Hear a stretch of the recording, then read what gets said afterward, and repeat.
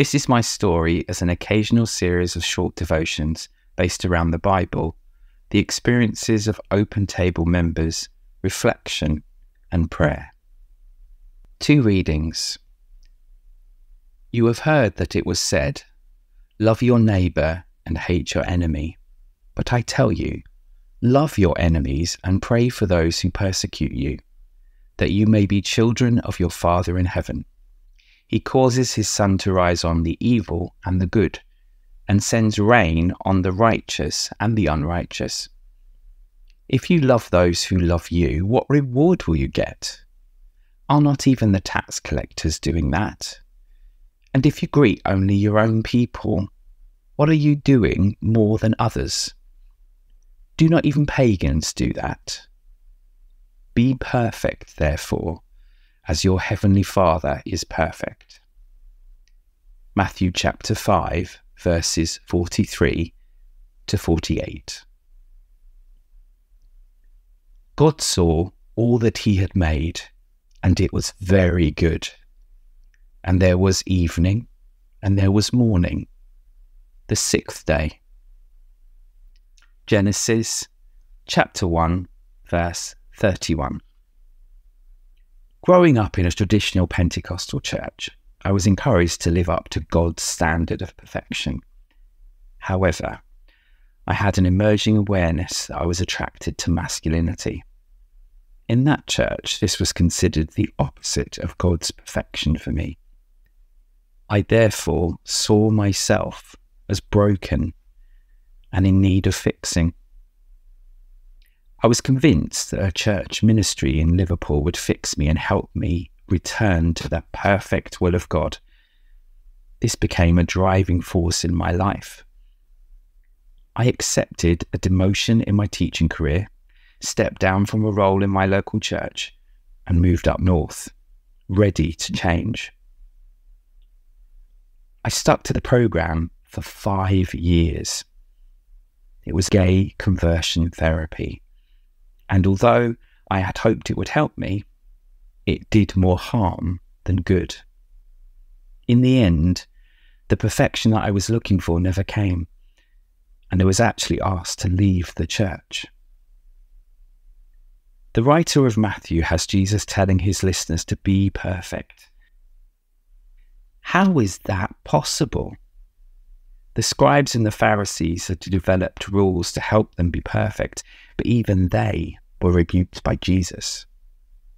We see in the passage that God blesses every person with the sun and rain they need to live, without exception. It doesn't discriminate based on their background, attitudes, or attainment. Jesus explains that being perfect demands mirroring God's radical welcome. We are called to emulate God's perfect love. As a person who has been deeply wounded by churches, I'm challenged to be compassionate and gracious towards both those who I've been loving and accepting, and those who have caused me harm. For many Christians, this is an ongoing and enduring challenge, and it's not easy. For me, I was seeking to be perfect by changing who I was or who I was attracted to. Instead, my perfection is found in truly loving everyone. Reflect for a moment. God labelled creation very good because of its very nature. Do you see that label in yourself too? Who in your life is it most difficult to see as very good? How can God help you offer radical love and grace to them today?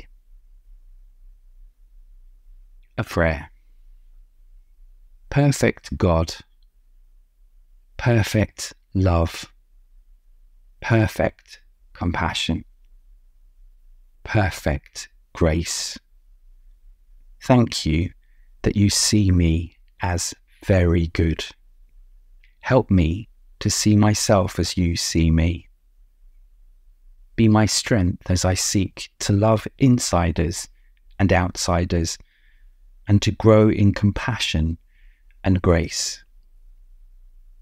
Heal my past and make me perfect as you, my heavenly parent, are perfect.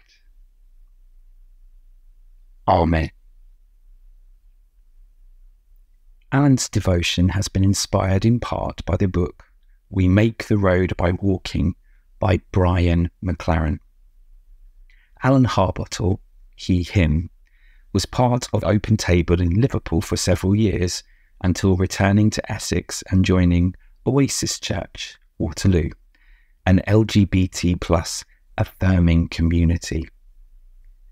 Alan was a primary teacher for 25 years, but is now exploring work in adult education and the charity sector. The devotion was read by the author.